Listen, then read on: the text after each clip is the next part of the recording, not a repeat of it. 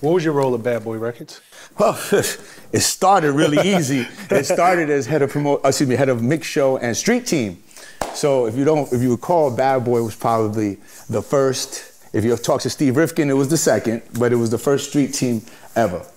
And you know, Puff brought me over, and Jason Jackson was the vice president.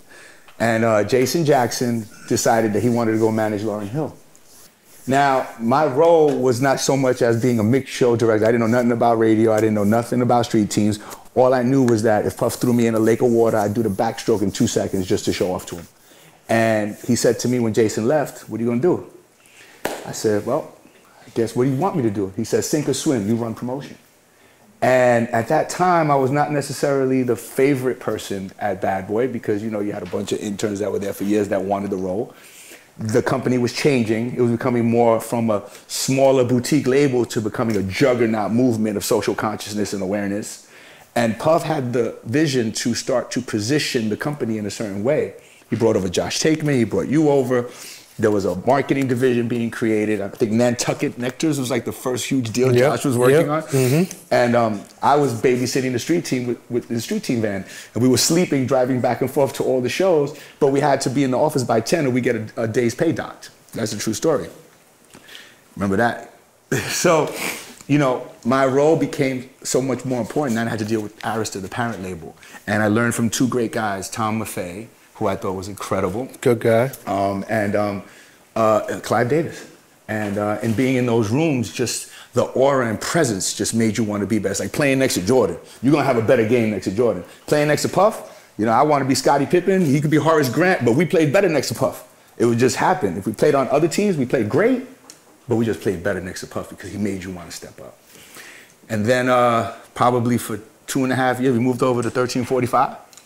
And I'll never forget, it came the time where we probably were like the hottest team on the face of the earth. And I had just gotten married and just had my first daughter, Alexis. And I had an offer from Bob Jameson at RCA. He offered me $500,000 a year. 27 years old right now. $500,000 a year plus a huge expensive cap, and a huge budget, promo budget. And I had an offer from Dave McPherson over at Epic. And Puff calls me into his office. He goes, "So you're leaving, huh?" And I go, "You know, it looks like it." He goes, "What you gonna do?" And I explained to him my options. And I said to him, then there's this other thing over here, this management thing, Chris Lighty, Violator Management. He goes, "Are you stupid?" I'm like, Puff Daddy calling you stupid. And this time, this is P. Diddy. This is the guy I don't like. There's 5 personalities, we'll get into that later, but P. Diddy's the one I don't like. And P. Diddy calling me stupid, and I go, "Huh?" He goes, "You know retail, you know marketing endorsement deals, you know promotion, you go and learn management, there'll be no stopping you." And right there, he picks up the phone and calls Chris Lighty and says, "I'm loaning you my #1 guy." Okay, so me knowing Puff, he was ready for you to get out the building. Yeah, he was done. Like, he was done. Puff don't let no, like Puff is like the jealous girlfriend. If anybody is looking at you, he's like, hell no. No. But see, there's a difference there. Tell me. Sometimes you need a coach to show you where to go. He was preparing me to be his manager. What's up, guys? Thanks for sticking with me to the end of the video. Truly appreciate you. If you like anything you heard here today, go ahead and hit that subscribe button. And if you know anybody that can benefit from this message, feel free to share.